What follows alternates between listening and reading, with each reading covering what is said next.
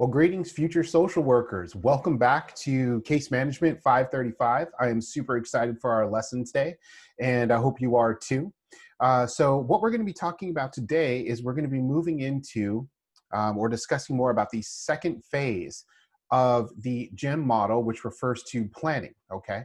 And I'm excited today for our lesson because we're going to also be able to dive a little deeper into what it means to prepare a case plan, and particularly in relationship to your wraparound training to prepare a plan of care, which is essentially what we refer to as a case plan in the wraparound world. And so we're going to be able to talk a little bit about the specifics related to identifying needs and strategies on a case plan that you will be generating, okay? A couple of technical things for today's lecture. I switched over to a mic to use. The sound quality was a little so-so in the last few lectures. I apologize for that. We're going to see if this works a little bit better for you all. And so I've switched over to a mic and we'll see how that works.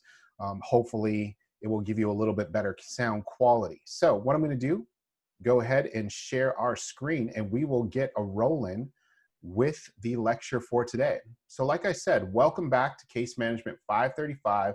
I am particularly excited for this lesson. Anytime I have an opportunity to discuss wraparound with y'all, I look forward to it.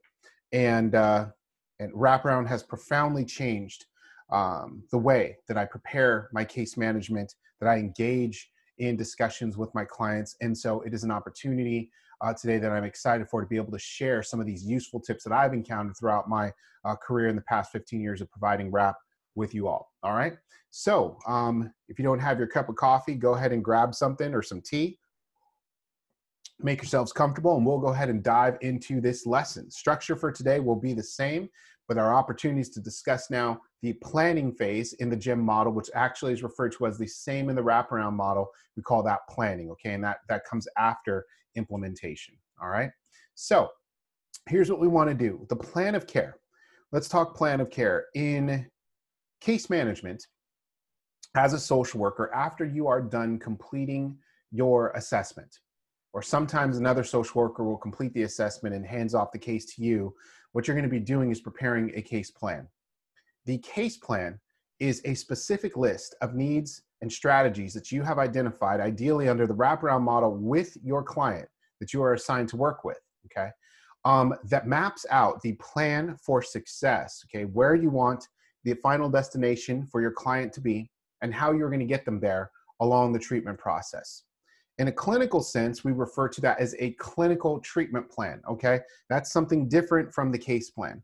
The clinical treatment plan has to be tied to specific goals that are billable under Medi-Cal. They utilize specific numbers and codes for all of that, and it's tied to a diagnosis. Okay, that's a little bit different than what I'm referring to a case plan. A case plan encompasses everything. It will encompass treatment. It will encompass other resources that may be clinical. Some may not be clinical, but it includes everything, a comprehensive list of everything that the client needs in order to be successful in reaching their goals, including their clinical goals.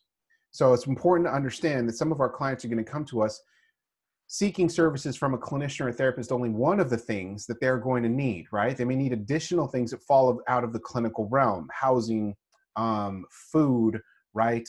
Safety, security, a job, whatever the case is. So your case plan is going to cover all of that, okay? In wraparound, we refer to the case plan as the plan of care, or POC, okay? Now in today's lecture, I'm going to give you specific examples from a real provider of what the plan of care template looks like, so that when you step out into your future career, you're not only learning the ideology and the process of wraparound in a figurative sense, you have the opportunity to literally look at and work with some of the templates that providers are using now in the field, all right, that is going to give you the advantage above other applicants that are out there, okay? So here's what we're going to do. I want to give you an overview of what a plan of care is so you understand that a little bit better. You'll hear me refer to the plan of care or the case plan synonymously, so please know that I'm just using those two terms to address the same thing.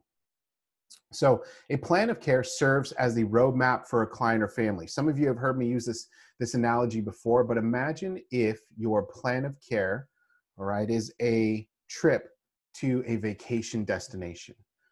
Close your eyes for a second and picture the vacation destination that you want to go to more than anywhere else. Maybe it's something on your bucket list. Maybe it's not on your bucket list, but it's something you have been wanting to do for a long period of time. I am going to share with you, for me personally, ever since I was a little kid, I had this burning desire to go to Disney World. For me, I was fascinated with Disney World. I wanted to go to Disney World more than anything else. I begged my parents, could they take me to Disney World? And no, they did not. So primarily for financial reasons, right? So Disney World was not in our budget growing up, and that was something that was a bit of a pipe dream for me. So when I became old enough, had my own family, I asked my wife, I said, look, Disney World's been on my list. This is something that I want to do. Could we please do this together? And she was all for it. And so last year, 2 years ago, we had the opportunity to go to Disney World for the first time. But it was a 2-year process of literally saving to go to Disney World. Okay. So think of, for the sake of this analogy, our plan of care today would be my trip to Disney World. My end destination is my vacation spot. It's Disney World. That's where I want to end up, okay? So I want to make it from my home in Colton, California, and I want to end in Disney World. That's my journey. Now, along the way, there need to be a series of steps in place. I have some needs that I need to accomplish in order to make it to my final destination. Things like planning the dates of the trip.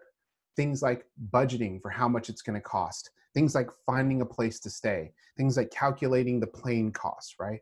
Things like purchasing additional clothes or supplies or luggage that you need to make that trip. Things like planning for a dog sitter. Who's going to watch my hounds while I'm gone?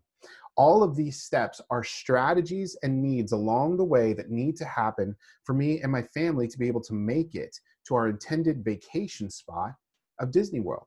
So your case plan essentially is the same thing. What you're doing in the assessment phase and in the first phase of engagement is you're asking your clients, where do you want to go? In the time that we are working together, I have some needs maybe on behalf of my agency or the court. You have some needs on behalf of your family or your client or your relationships or your life. Let's put those together into a case plan. Let's determine where we want to be at the end of this process, and let's make some steps along the way that are going to get us there. That is the plan of care. So it serves as, if you will, this analogy, a roadmap for the client and the family, okay? Your strategies are the stops that you make, that path along the way, right? You got to stop and get gas. You're going to have to stop and refill at some point. You are going to have to stop and reassess your map and see if it's still where you want to go. And at that time, your case plan is going to lay out the specific strategies that need to happen in order for you to end at that destination. It's important to understand in the wraparound context that the plan of care is considered, and this is a terminology we use in wraparound, it's considered a living document, a living document. Now, what that means is, as a social worker, when you establish a plan of care with your family, you're not setting the plan and then simply saying, well, you know what, we're going to follow up in 90 days and we're going to see how this goes and good luck to you. And I'll call you once a week and check in and we'll see where we are in 90 days. No, in wraparound, the plan of care is what we refer to as a living document, which means that we meet weekly with our client and with our family, and we're gathering updates from the team on how the strategies are going. What is the progress we're making to making it to that Disney World trip, okay? Are we on track? Did we have unexpected expenses that set back our budget? Did the flights that we want and originally scheduled, were they canceled? Was the hotel overbooked for that trip? Whatever the case is, right? And so you're assessing in real time how things are going. And here's the beauty about wraparound that I truly appreciate. You don't sort of set it and forget it, right? You don't set it and walk away. What you do is you set a goal, weekly you follow up. And if you're not seeing the progress as a team, with the client included, that you want to achieve that destination, guess what? You redo the plan, or you tinker with that one section. You adjust those needs or strategies. And that's what I love about WRAP, is everything's done in real time with real feedback. So we consider the case plan, the plan of care, a living document, okay? And finally, the plan of care is going to serve as your compass during your journey. So picture that when you're working with one particular client or family, that's only one of many. You're going to have sometimes in a wraparound setting, 12, 13, maybe up to 14 families that you're working with. That's a little high, but you'll have maybe up to that much. As a social worker in other settings, you can be working with many more clients. As a counselor, okay, I literally had what, 400 or 500 kids on my caseload, students, okay? So what's important to understand is your case plan, and the more accurate it is, the better it's going to help you gauge your progress with your client. And you'll want to understand the progress better if referring to your case plan. So that's going to provide direction for you and your client to refer to in this process, especially considering you'll be working with many clients simultaneously during your time as a social worker.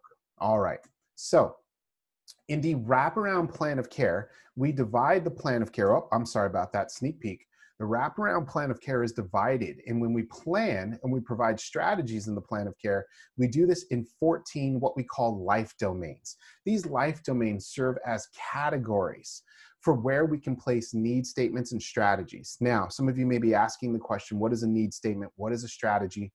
Please don't worry about that, okay? I'm gonna actually cover that in subsequent slides. So for now, what you just wanna know is that there are 14 different categories that you can use to plan and apply your case plan with the clients you're serving.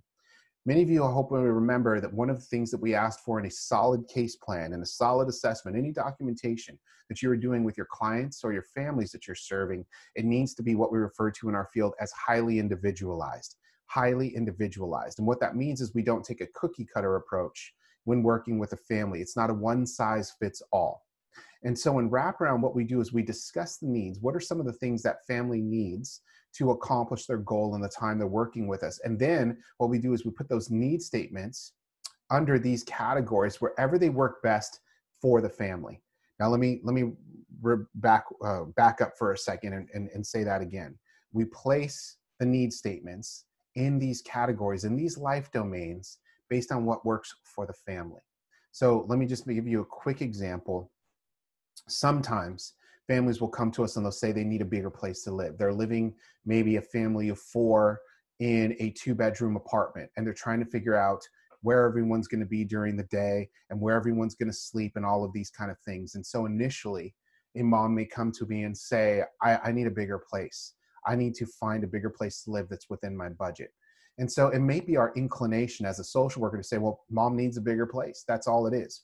Now, in the planning process, when we start drilling down to what a need statement is in the strategy, we're going to apply what we call the why test when developing a need statement. And don't worry, I'm going to make all this abundantly clear in a second. But in the course of getting to talk with mom, one of the things I may discover is, yes, there's a practical reason why mom may want a bigger place to live, just so she has a bedroom, let's say, for 1 or 2 kids to share, okay?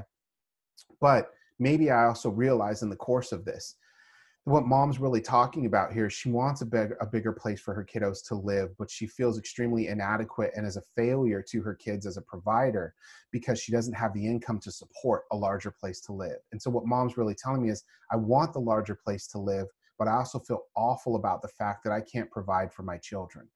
Well, now I may not choose to have that bigger apartment or renting a home or buying a home under a place to live. I may actually move it under category number 2, life domain number 2.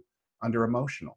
Because if we were to meet that need in talking to mom and say, if we were able to get you to a place where you can afford either a larger apartment or you can rent or purchase a home, what would that do for you and for your family? And if mom tells me, you know what, I would feel just like a better mom. I would feel like a better provider. I wouldn't feel so down on myself and so negative about my ability to provide for my children. Well, you know what? To me, that sounds like a little bit more of an emotional category, an emotional life domain. And so when planning, I might ask mom, would you prefer then? I'm hearing that a bigger place to live is going to provide some logistical benefits for you and your family, but I'm also hearing it's going to just solidify your role as a mother. So do we want to really place this living situation, the larger place to live, under emotional? And if mom feels that, yes, this is what I need, now you've created buy-in for mom. So opposed to telling our clients where their needs fit in these categories, these life domains, what we do is we ask them where they fit, and this creates buy-in. Imagine someone asking you, rather than when you're saying, well, I need a car, right? And someone comes to you and says, oh, you know what, I got your car, I picked it for you. Here's your new vehicle, you're welcome, right? It's nice, okay, you got a new car, that's exciting, but at the same time, you didn't have any say in the process. You didn't get to shop for it. And you maybe didn't get to pick your favorite color or maybe your favorite model or whatever the case is, right? And so you feel like you've been given this opportunity, this help, but you feel a little distant from the process. This is the same thing. Part of what we need to do in a case plan is create buy-in with our client and our family, and this is an effective way of doing that, okay? If you notice here, I just want to point out in wraparound, and this is before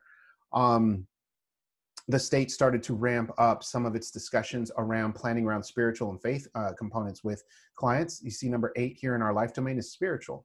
So some families may choose to place some of their need statements under the life domain of spiritual. So we'll go ahead and move on. Let me show you an example. This is an example, let me move my face out of the way here, of a plan of care. This is a real plan of care template.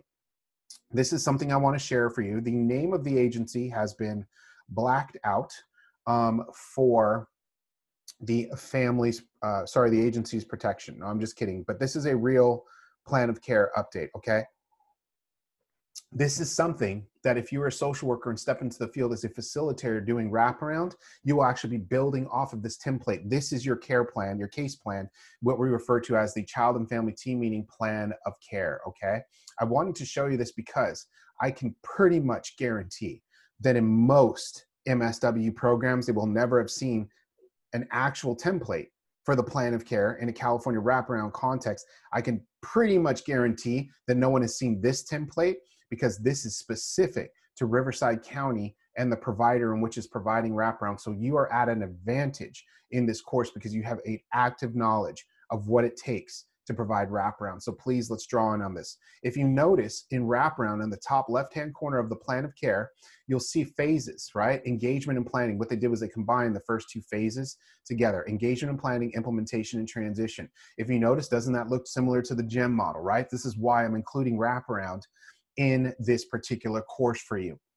It'll have information, general information, like most case plans will, about the child, their address, the facilitator, who's a social worker involved, right? When the youth or the family was referred, in what setting they are currently living in, right? Such as home, foster home, group home or residential care, hospitalized, maybe it's a psychiatric hold, or they are at a juvenile detention facility, right? So it's important to understand that.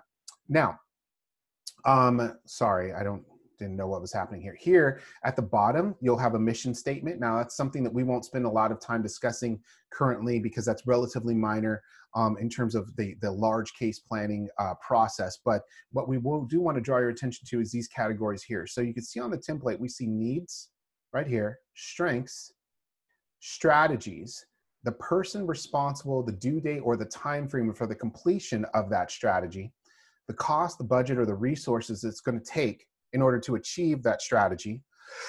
And then later, as you move through the process into implementation and the GEM model or the wraparound model, prior plan of care outcomes or updates.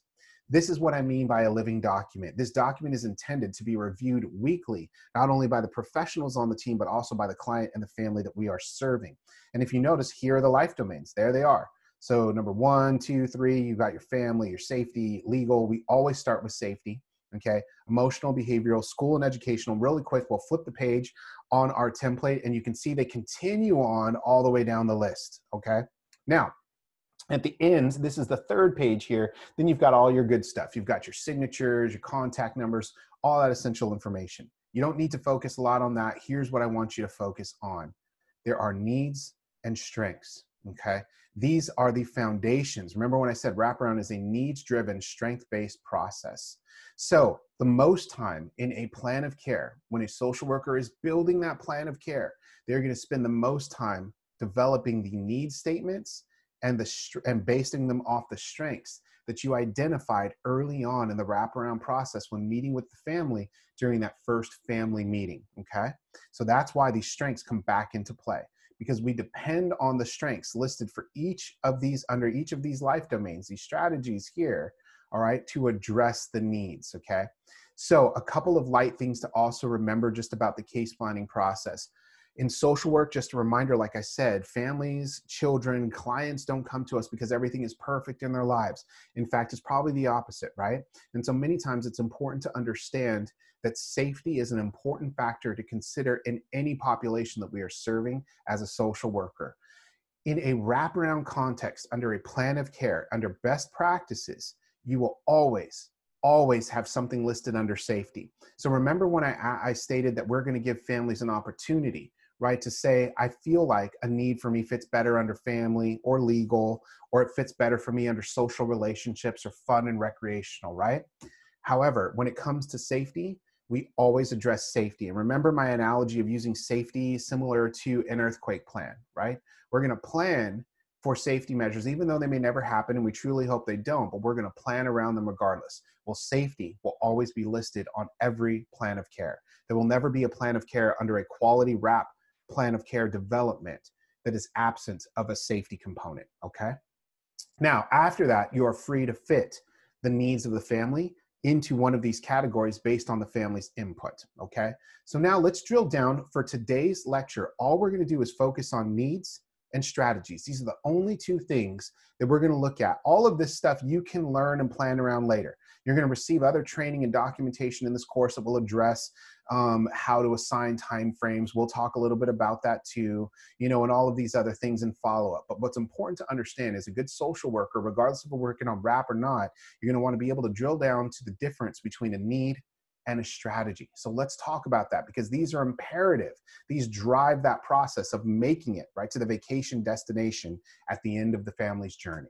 So let's move forward out of this. Let's talk about needs versus strategies. I'd like to focus our attention on needs first. So like I said, on the plan of care, you're going to develop needs. We refer to those as needs statements in wraparound. A need statement needs to be broad and enduring, So a good need statement that we're developing with a family, I'm going to give you real examples of these, all right, is broad and enduring, meaning it's going to encompass a number of things. It doesn't address only one thing, okay?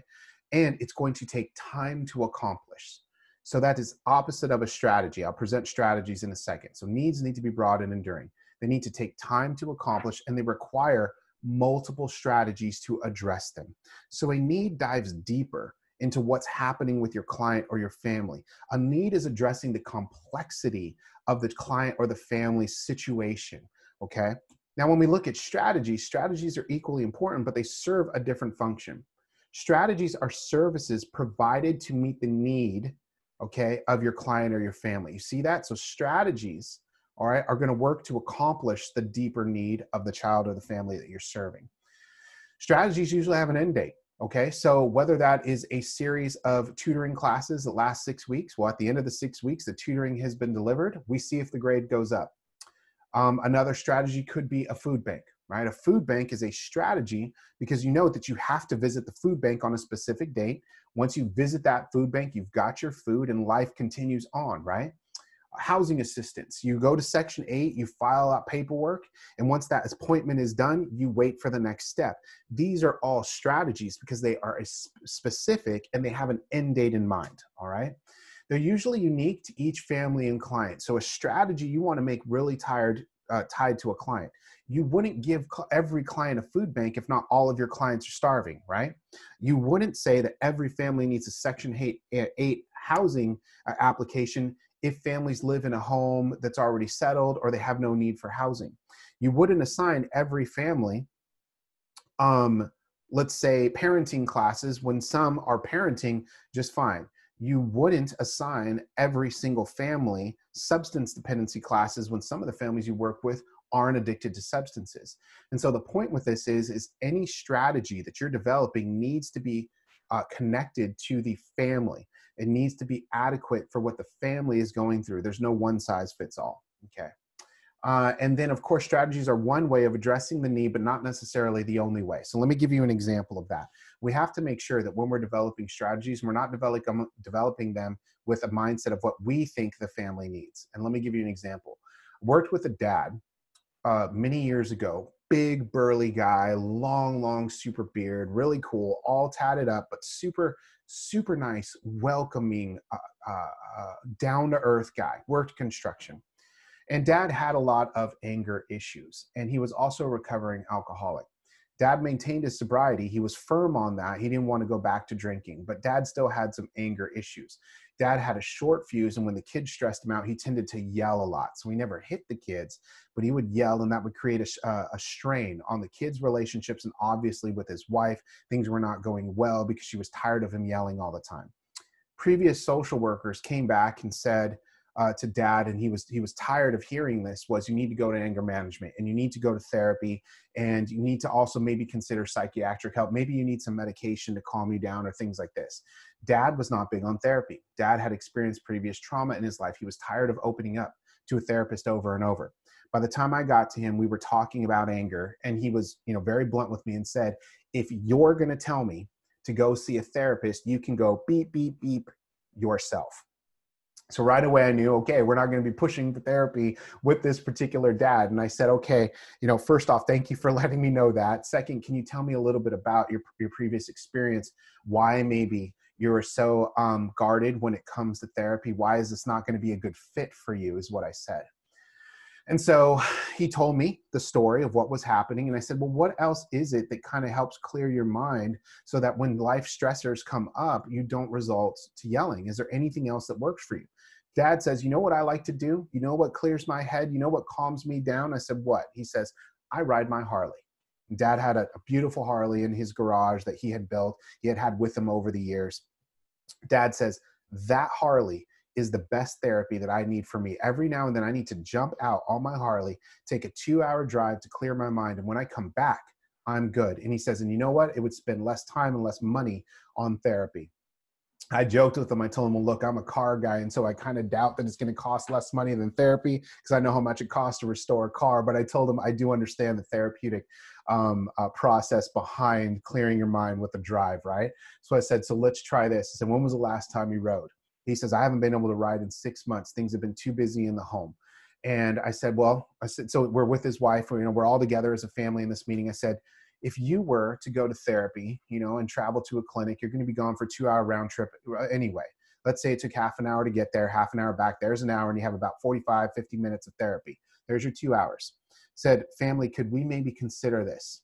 Dad's saying that if he rode his Harley 2 hours a week, just like he would with therapy, be gone for 2 hours a week, that he can come back, his mind would be cleared, and he wouldn't feel as inclined to be as grumpy, irritable, or yell at anyone.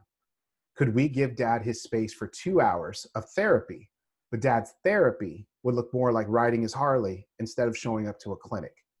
Do you see what we did was we developed a strategy that was tailored to the family's need, right? This dad was not a fan of therapy. And I could have spent 6 months trying to convince him to go, or we could have gone with his plan and seen how it worked. In this case, it worked for Dad. Simple 2-hour ride on his motorcycle, being able to go out and come back. Dad felt fulfilled. Dad felt calm. The relationship, the conflict in the home, the relationship was improving and the conflict in the home was decreasing. And we saw a change in Dad's behavior. What Dad needed was an opportunity to go out and take care of himself. That was the need statement. Dad needs opportunities to clear his mind and be the best possible father he can be. The strategy was riding the bike. Does that make sense? I hope that does. Okay, we're going to dive deeper into this. So we're going to talk about how do you then identify need statements? How do you distinguish between strategies? How do you put all this together? Early on in wraparound, I would ask families, what do you need? What do you need to be successful? And families would say, well, I need a home. I need a PlayStation 4. I need rent. I need this. I need that. And I had to be able to dissect, what does this mean in terms of a need statement? And then what is a strategy? I had to be able to determine between the both. Well, when they tell me, they give me this list of what they need, I have to determine what is a need and what is a strategy. So how do you do that? Let me give you some tips from what I've been doing for the past 15 years so you don't have to struggle like the early days of me as a case manager doing this myself, okay? Need statements need to pass the why test. In the social worker, sometimes in that first meeting with the family, when you're asking about needs, you're asking literally the why test. Now, to preface for the family, I try not to make this awkward, right? So I'm going to let them know, I'm going to give them a heads up. I'm saying, so I'm going to ask you, after we've set our goal, where do we want to be in the time that we're done working together? What do you want to have accomplished? And they'll tell me their dream, right? Where they want to be. So I'll turn that into a mission statement. And then what's going to happen is I say, so now what do you need, right? Let's talk about needs. What do you need to accomplish this goal? And then I give the family a heads up. I said, I'm going to be asking a lot of whys that sometimes seem really obvious, okay? I said, please don't take that as me being odd or confrontational or questioning. I said, what we're really going to do is an exercise here to drill down to distinguish between needs and strategies. I said, so I'm going to ask a series of whys, and then all I just need you to do is kind of respond to those, and we'll filter this out together. And they said, okay. So I'll ask a question I'll say, so what do you all need? Like for mom, I've had moms, plenty of moms and dads tell me, I want to be out of the system, right? That's what I want. I want to be out of the system. I want my case to close, and I want social services to stop hounding me.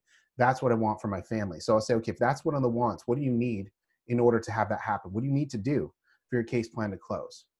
And then sometimes I'll hear someone say in the family, mom needs to quit drinking. Okay, I've heard that plenty of times. Mom needs to quit drinking. And by the way, I'm using mom here not to pick on moms, but most of the families that I've worked with in foster care for extended periods of time have been single mothers. I have worked with dads who have been in the picture, or sometimes even single dads, but the vast majority of individuals that I've worked with in the foster care system have been single moms. And so sometimes you'll hear me refer to mom first as a strategy, and that's just coming from a place of experience, okay?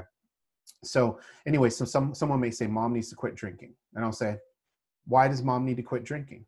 People will kind of look at me for a second. They're like, because her kids can be taken away. I said, I get it.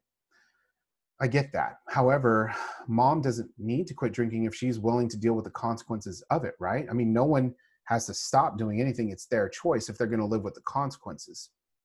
If mom is willing to live with the consequences of her children perhaps being taken away again, then she can continue drinking all she wants. If she's willing to deal with the consequences of her health declining, she can drink all she wants. So the question is, why does mom need to quit drinking? And so then the family may say, a family member may say, because mom wants to be with her kids. To say, okay, why does mom want to be with her kids? Because she loves her kids. Ah, okay. And if we quit drinking, what is that going to establish for loving her kids? They say, well, she's going to be the best mom that she can be. She can actually be there to love and care for her kids. Ah, so in doing the why test, one of the things that I've discovered then is mom loves her kids and wants to be the best mom that she can be for them. So my need statement would be, mom needs to be the best possible mother to her children as possible. The strategy becomes, mom will establish a sponsor. Mom will join a 12-step program if that's what mom's prepared to do, or mom will enter treatment, or mom will begin to address her sobriety so she can be the best possible mom she needs to be.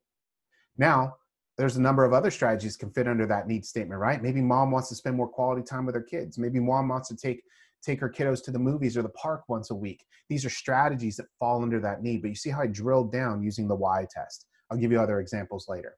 Need statements need to be broad and enduring. I've said that before. Need statements should be clearly defined with timeframes assigned. Strategies, should be clearly defined with timeframes assigned. If you can assign it and have a due date and dictate who does it, chances are that's going to fall under a strategy as opposed to a need. We'll make that distinction possible or clear for you in a second. And follow-up is key. You want to be able to follow up on the progress of all of this in your plan. So, we're going to go through an exercise here. I know I've given you a lot of abstract. So some of you are still sitting there at your screens and you're thinking, Dr. Mexico, you lost me. I don't understand what's going on, huh? Some of you are saying, dude, wait a minute, what? Right? And some of you are saying, Dr. Mexico, I don't get it. You're raising your hand virtually.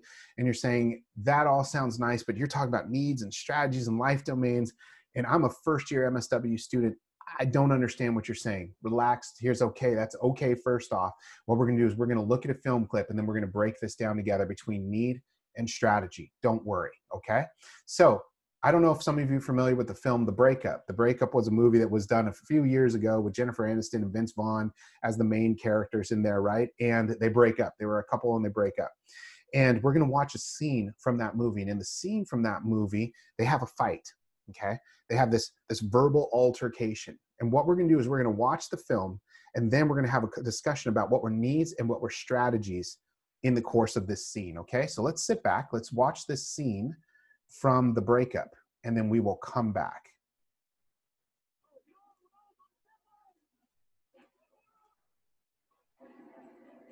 Well, I'm going to go do the dishes. Cool. It'd be nice if you helped me. No problem. Because I'm a little bit late. I'm just going to hit the streets here for a little bit. Gary, come on. I don't want to do them later. Let's just do them now. Take 15 minutes. Oh, I am so exhausted. I just honestly want to relax for a little bit. If I could just sit here, let my food digest, and just try to enjoy the quiet for a little bit. Get some. That's what happens. And we will Well, we can clean the dishes tomorrow. Gary, you know, I don't like waking up to a dirty kitchen. Who cares? I care, all right? I care. I busted my ass all day cleaning this house and then cooking that meal, and I worked today. It would be nice if you said thank you and helped me with the dishes. Fine. I'll help you do the damn dishes. Oh, come on. You know what? No, that's not what I want. You just said that you want me to help you do the I dishes. want you to want to do the dishes. Why would I want to do dishes? Why? See, that's my whole point. Let me see if I'm following this. Okay? Are you telling me that you're upset because I don't have a strong desire to clean dishes? No, I'm upset because you don't have a strong desire to offer to do the dishes. I just did. After I asked you. Jesus, Brooke, you're acting crazy. Don't you call me crazy. I am not crazy. I didn't call you crazy. Just I didn't did. call you crazy. No, I didn't. I said you're acting crazy. You know what, Gary? I asked you to do one thing today, one very simple thing, to bring me 12 lemons, and you brought me 3. Damn it, if I knew that it was going to be this much trouble, I would have brought home 24 lemons. Even 100 lemons. You know what I wish? I wish everyone that was at that goddamn table had their own little private bag of lemons. Gary, it's not about the lemons. Well, that's all you're talking about. I'm just saying it'd be nice if you did things that I asked. It would be even nicer if you did things without me having to ask you. Well, I do seem to remember doing something for you this morning without you asking. Gary, come on. I'm You know what? serious. No, I'm Come here. serious. Damn, I really am. Come on. You knew I was working today and I made that meal, and you could have thought to yourself, you know, you could have said, you know, I think I'm going to get Brooke some flowers.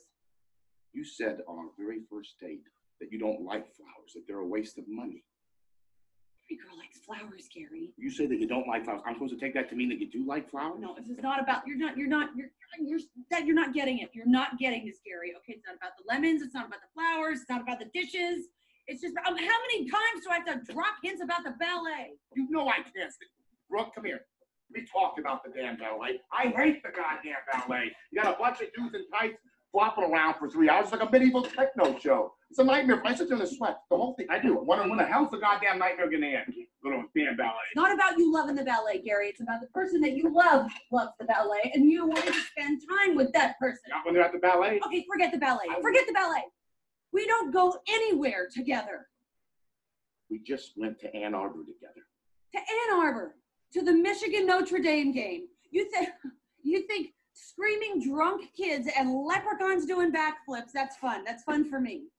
Come on, man. I did that for you. How do you show up for me? I'm up on the bus every goddamn day for you. Come on. I'm busting my ass to be the best tour guide in the damn city so I can make enough money to support both of us, and hopefully you won't have to work one day. I want to work. All I ask, Brooke, is that you show a little bit of appreciation. That I just get 20 minutes to relax when I come home instead of being attacked with questions and nag the whole damn time. You think that I nag you? That's all you do. All you do is nag me. The bathroom's a mess. Your belt doesn't match. Hey, Gary, you should probably go work out. Nothing I ever do is ever good enough. I just want to be left the hell alone.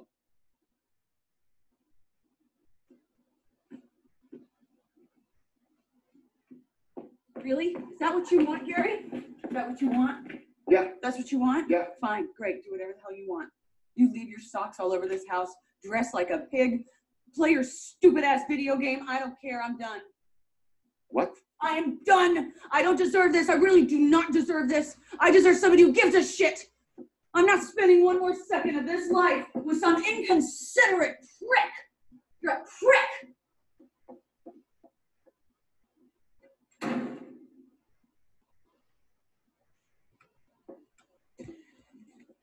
Okay. Some of you are saying, wow, that's quite an argument there. And I know other users are saying, that reminds me of my relationship last week or something like that, right? So many of us have understood and have been in, when you've been in relationships, you've had conversations similar to this with your partner in which two people are attempting to share a perspective and what they're hearing and seeing in the relationship, and they're sort of crossing paths, right? They're not landing in the same place. So in this particular film clip, there was a discussion about needs and strategies, okay? And I actually want to draw in on that to help kind of solidify this discussion that we've been having. So let's analyze this film clip really quick, and let's talk about what needs were going on. So Jennifer Aniston's character in this movie was talking about needs, and she was talking about specifically what she needed in the relationship to feel like her partner, Vince Vaughn, was supporting her and hearing her in the relationship. Some possible need statements for this conversation could have been for Jennifer to feel as though her partner loves her and respects her interests, right? Another need could have been Jennifer needs for Vince to reciprocate the sacrifices she makes for him. So if you notice, Jennifer was talking about these incidents in where she supported Vince in his interests, and that it didn't feel reciprocated because everything that Vince Vaughn wanted to do was of his interest, not of hers, right? And so she didn't ever feel like that things were being reciprocated in this relationship. Jennifer needs Vince to respect her career goals, right? So Vince Vaughn made an assumption that one day I want to make enough money so you don't have to work. But he wasn't considerate of the fact that Jennifer said, I want to work. This is something I want to do. You are placing that need upon me. Jennifer needs Vince to listen and to support her, okay? And so there were strategies along the way, and this is where Vince Vaughn was being confused in his head because he thought that he was meeting the needs of Jennifer, but he was missing the boat, right? And so Jennifer was saying the strategies, right? The way that you can demonstrate to me that you are listening to me rather than just hearing me, but you are truly listening would have been these little things that you could have done along the way, right? Bring me the correct number of lemons, right? If you had brought me the correct number of lemons, I would have known that not only did you hear me, but you listened to me. You understood why I was asking for them. You were present in the moment. And if you're present in the moment, then that means that I'm on your mind and I'm feeling loved and respected, okay? If you're attending entertainment activities that she enjoyed, then Jennifer would have said, now I feel like you are sacrificing something, not because you love the ballet, but because you love me. And if you love me for who I am, you will take time to go to an event that I love and support because I do the same for you. This is reciprocation. This is love and sacrifice, right? So demonstrate that love for me by making a sacrifice, right? Putting her interests first, such as doing things as washing dishes from time to time. So Jennifer knows and appreciates the fact that he's working hard on the bus all day, as he said, right? But another piece to this would be is for every now and then for Vince Vaughn to be able to say, look, I understand too that you have a need and this makes you feel better. So I'm going to put aside a little bit of time here. I'm going to meet your need of washing the dishes, and maybe afterwards I can go back to checking out and playing my video games, right? But this would have been a specific strategy that Vince could have done to demonstrate his willingness to put Jennifer first. And if he put Jennifer first, then she would have felt like she was first in that relationship, okay? And that would have avoided the conflict. So I hope this makes more sense. Do you see how these are broad and enduring? These aren't specific. These can't be accomplished by just doing one thing. On this side here, on the strategies, they are specific. They were time-oriented, right? She asked for lemons on a specific time. He was to bring them back that evening. If he had done this, he would have helped fulfill one of these needs. If he had attended a series of events that Jennifer was interested in, he would have met some of these needs. If he had put her interest first through little things around the housework, it would have met one of these needs. So here's the difference between a need and a strategy. So here's what I'd like to do. What I would like to do now is let's break down a list and let's look at what are needs and what are strategies, and let's see what we think, okay? So I'm gonna ask you a question, okay? A PlayStation 4, and these are all things I've literally heard from families when I ask, what do we need? So these come from children, these come from parents, things like that. Most kids will say, I need a PlayStation 4. So I'll ask the question to a kiddo, why do you need a PlayStation 4? And they'll say, well, it helps me calm down. It's a strategy. I say, you've been in therapy a while, right? If you're like, I'm using it as a positive copingism to decrease my anger outbursts. And I'm like, wow, you've been going to therapy a minute, right? So I'll say, so tell me more about that. They say, well, PlayStation allows me to separate from my family in a home, okay? And it gives me time to not fight with my brothers and sisters. And I say, okay, so you feel like PlayStation 4 is a need? And they'll say, yes. And I say, so let's talk about this. There's going to be one day in your life down the road, maybe it's a boss, maybe it's a colleague, a coworker, whatever the case is, you're out at a restaurant, someone's going to say something that upsets you. Are you going to have a PlayStation 4 available at your side that you can stop and you can walk away with? And the kid will say, well, no, I won't have a PlayStation 4 then. I said, so what else can you do? And I said, well, I can do heavy breathing exercises, or I can choose not to engage with anger. I can do this or that. And say, okay, so PlayStation 4 is maybe falling under the category of strategy. It's one way of meeting a need. What is the ultimate need? What is it we're trying to do in working with you on your anger? So after a series of conversations, what we would draw a child to is to say, Look, the need is we want you to be able to express your feelings in a way that doesn't hurt others, okay? A strategy could be a PlayStation 4, but a strategy could also be breathing exercises, artwork, yelling into your pillow, taking up kickboxing or a punching bag. There's a number of other things, strategies you can do to fulfill that need. So I would place a PlayStation 4 under the strategies list.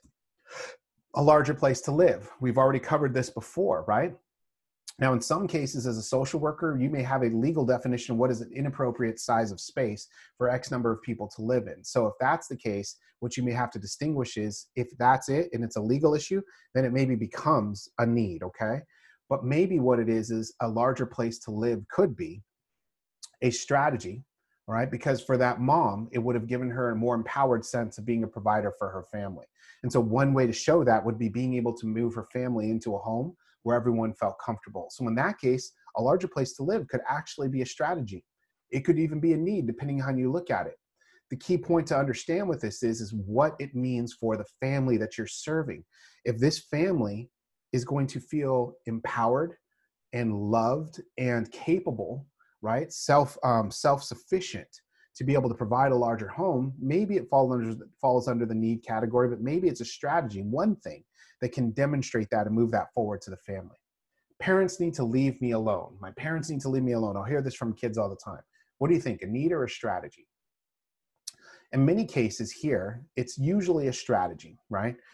Sometimes you'll see that episode where children are what we call triggered, okay? And they are in a cycle of where they are escalated and they are engaging in conversations and argument with the parent. And so the child tries to leave, maybe they try to run to their room, they slam the door, and what happens? The parent comes in right behind them and starts yelling at them and opens the door, right? And that usually makes the situation worse. So in many ways, sometimes the parents leave me alone could actually be a strategy in a time where we can communicate with the parents.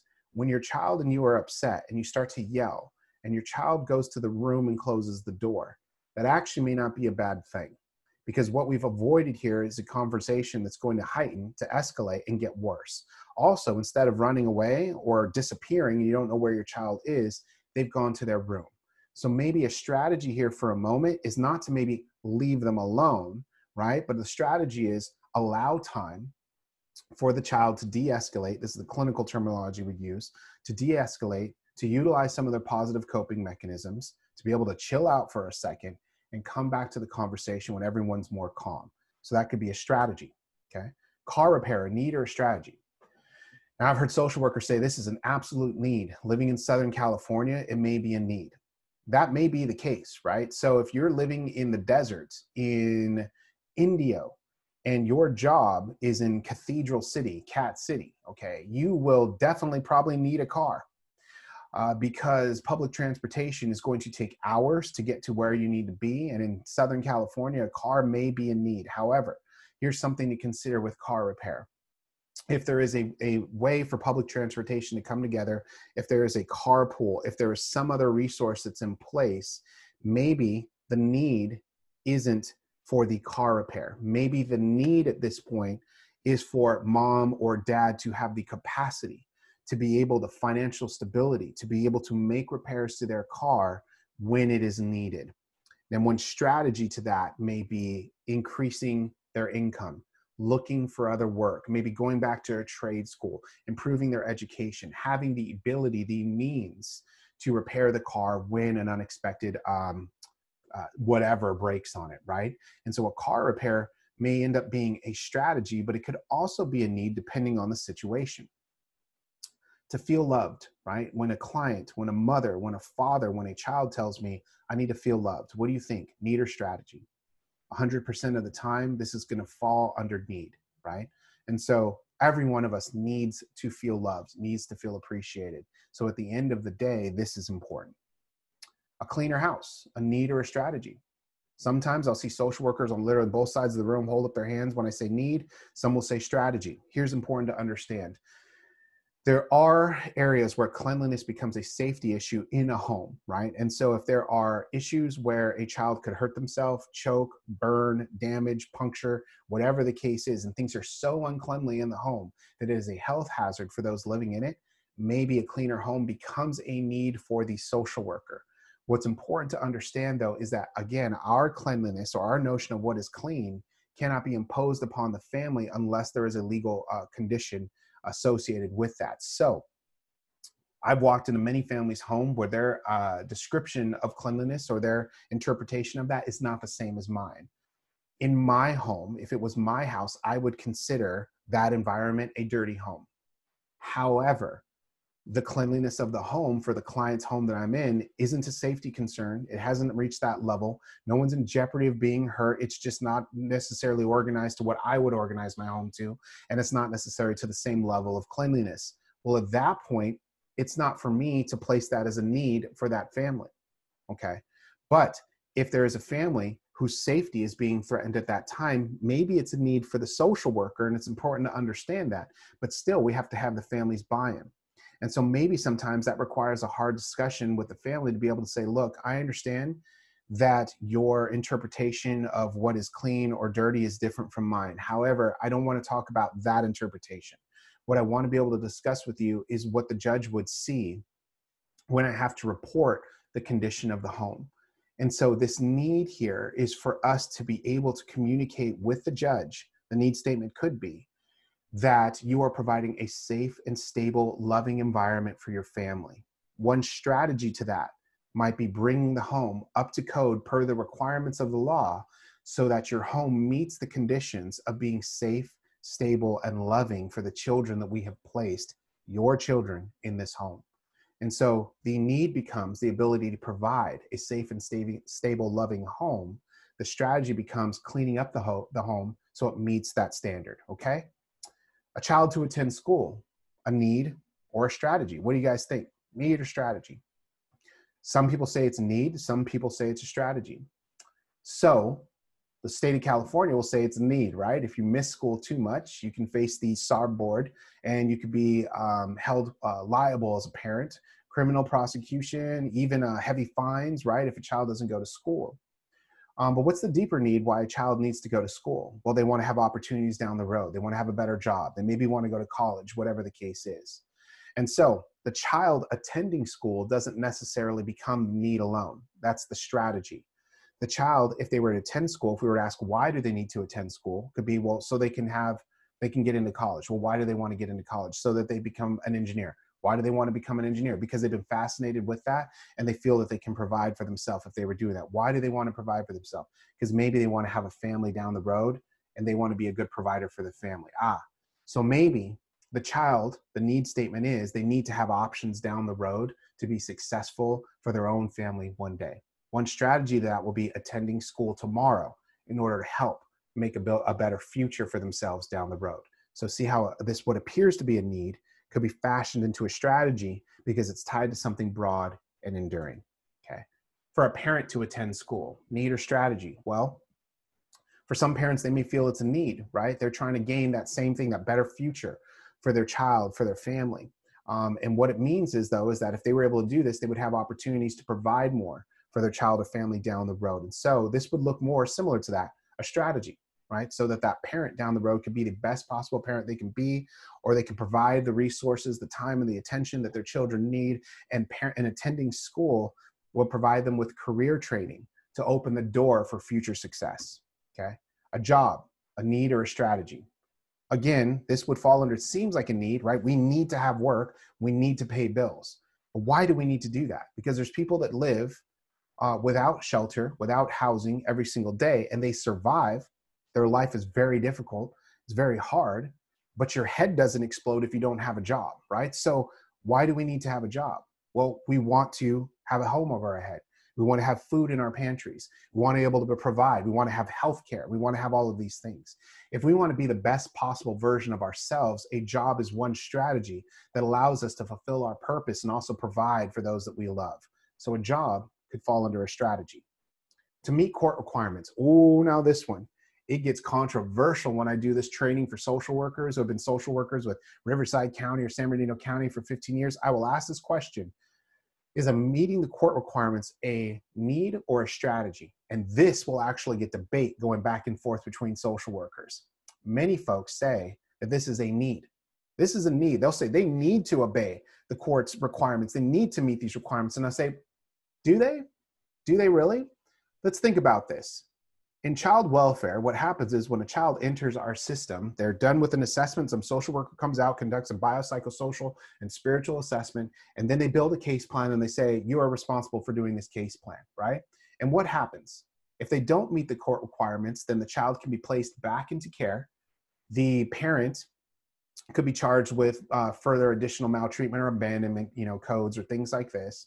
There can be legal and financial consequences if they don't meet the requirements. But what else happens? We forget that many times children have entered our care because there's been generations of neglect, of maltreatment going on for years. And families at this time have lived with those consequences. So does a family need to fulfill the court requirements? Not if they're willing to deal with the consequences of it.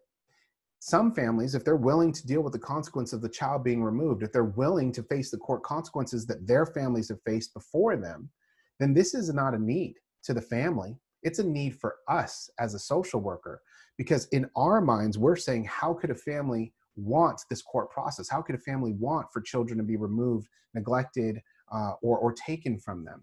But we have to understand this is our need that we are placing upon the family.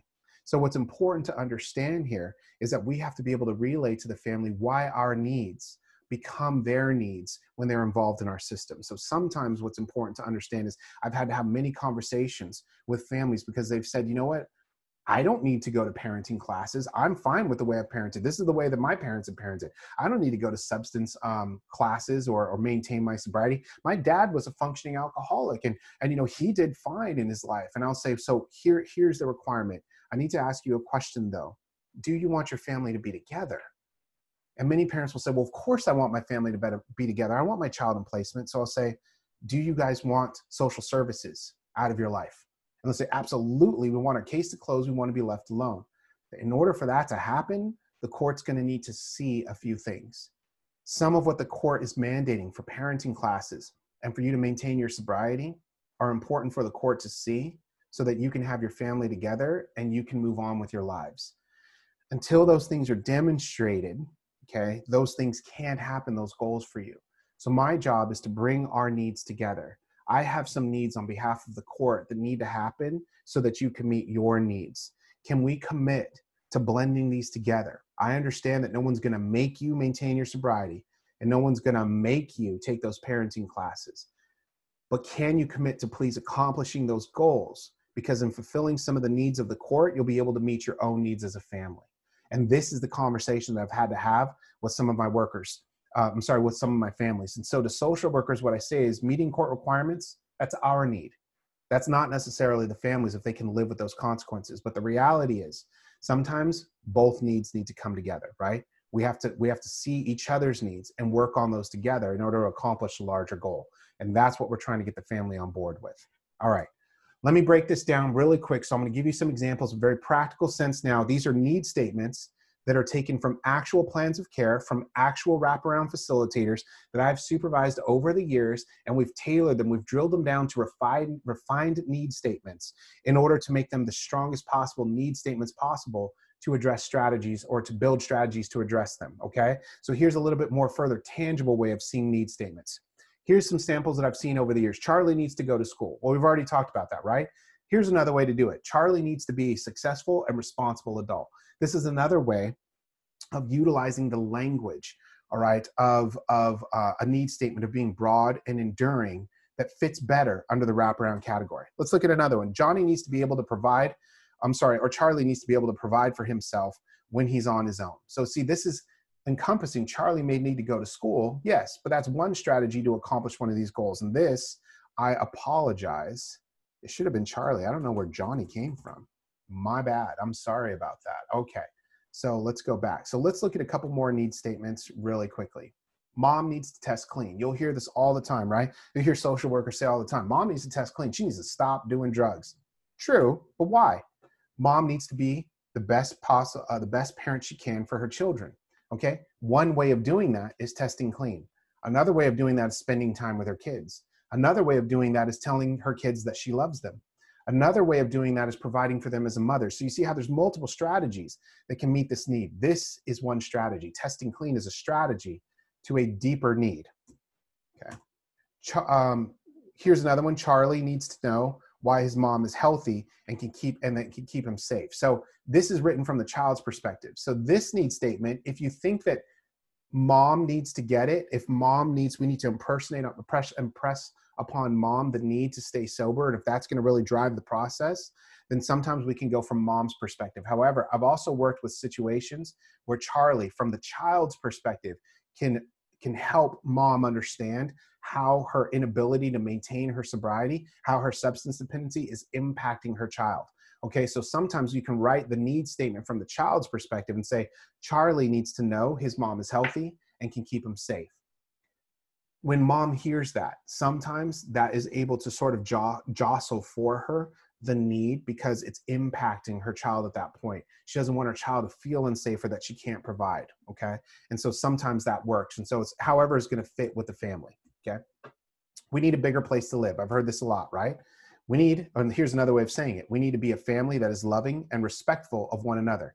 In order to do that, we need a larger environment to live so that we're not arguing or on top of one another all the time. Okay, so you see how we can convert that. Here's another one. Mom needs a reliable income, right? So mom needs a job that's gonna have a paycheck, let's say every week or every 2 weeks, right? Mom needs to be able to provide a loving home and stable environment for her children, Charlie and Lawrence, okay? So in this way, what we're talking about here is mom needs a reliable income. Yes, but that's gonna meet a deeper underlying need of being able to provide a loving a home and stable living environment for her children, okay? So let's take a look at a couple more. Here's some good need statements, and then we can refine them down to better, okay?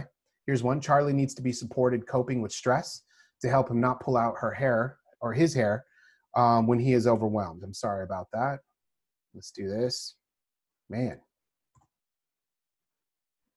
I apologize for that, you guys. I'm very sorry about that. And Charlie, here's another way of saying it. Charlie, here's a different need statement, needs to be supported with resources to help him, to help stabilize his self-harm symptoms, right?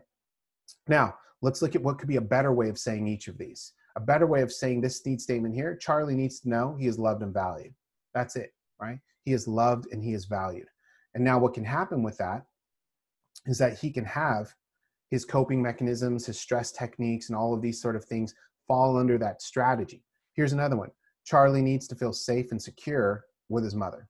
That's it. And if he did that, he would be less inclined to engage in self-harm behavior. So when Charlie feels safe, he doesn't have the need to cut.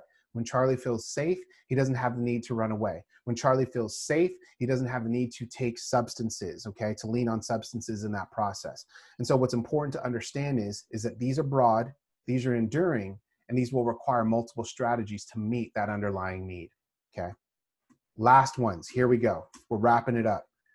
Here's a good need statement. This isn't bad, but like I said, over years of doing wraparound, here's how you can drill down a little better. Charlie needs to engage in positive and enjoyable activities and coping skills so that he does not rely on marijuana to feel better. Now, this is solid. Some of you may say, isn't this good? This is fine. It's fine. I wouldn't knock this if I was a supervisor, but a couple of things. This is written very clinically. I doubt that every family would necessarily be on board with this. It sounds too sterile. It sounds too clinical, right? And so another way of phrasing this is Charlie needs to feel loved by his mother and know that he and his brother come first. That's it, okay? If Charlie felt that need, that he was loved, okay, by his mother, all right, then what would happen is he wouldn't need as many coping skills because he wouldn't worry as much. He wouldn't need the marijuana to cope with his feelings of inadequacy, right? He wouldn't need to escape from his environment. And so these become strategies now when you're able to drill this down. All right, good. So if you can write a need statement like this, you can kill it, right? But here's important to understand. The expectation, again, let's manage expectations, isn't for you to be here, all right, in one semester of your MSW program. Some of these need statements have taken practitioners months or years to perfect in drilling down to the need. I'm giving you a polished, finished example, right? But if you were to leave this program somewhere close to this or this, as a wrap practitioner, I'm telling you would impress a lot of folks in the wraparound world. So that's why I want to share these with you, all right? I know I have thrown a lot at you this lesson. I appreciate you all for hanging in there, and I'm sorry that it's been so technical in the terms and in the discussion of planning in regards to wraparound in the gem model. But I want you to always remember, you can go back and you can review this material if it's something that maybe you wanted to brush up on because maybe you lost some of the content at some point during the lecture. But again, I want to thank you for tuning in and hanging in there, okay? What I'd like to be able to do is go ahead and close us out today, and I'm going to bring up my timer here with our centering exercise, okay? And so what we are going to do is engage in our centering and try to block out all of those thoughts, those concerns, those worries, that overwhelm that you may be feeling at this point in the program, all right? Our scripture verse to focus on today will come from Psalms 37, verses 30 through 31. The mouth of the righteous utters wisdom. His tongue speaks what is right. God's teaching is in his heart. His steps do not falter. Our scripture focus word for today will be truth. Truth. So what does it mean to carry God's teachings in your heart, right? Oftentimes what we know is that our behaviors are as a result of life is what's going on in our heart.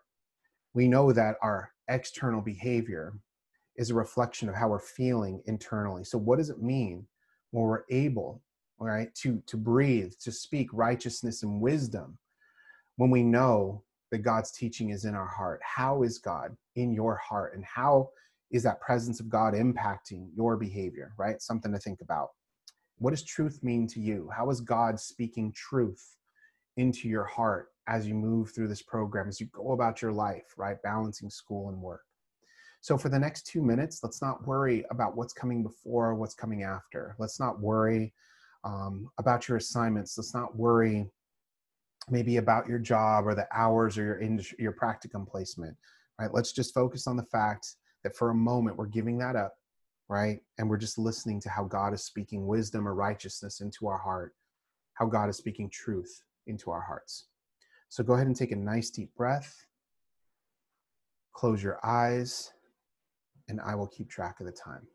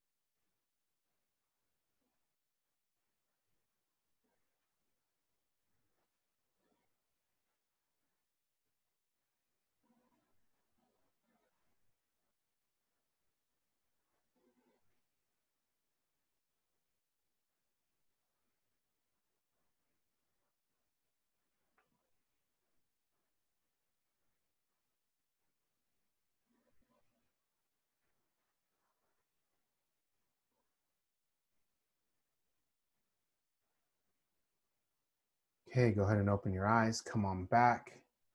Take that nice deep breath. Welcome back.